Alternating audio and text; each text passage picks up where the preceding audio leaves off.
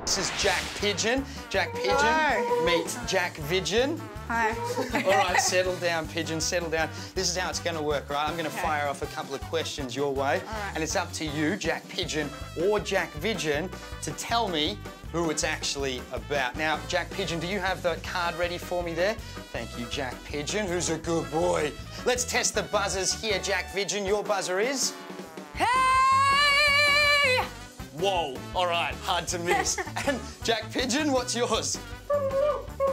Okay, a fully grown Vidgeon or pigeon has about 10,000 feathers. Hey! Pigeon. Pigeon, correct. This is Thank good. you. All right, Vidgeon or the pigeon loves to cook. Buzzers. Hey! Jack, go for it. Me, Jack. Yep. I like to cook. All right, here we go.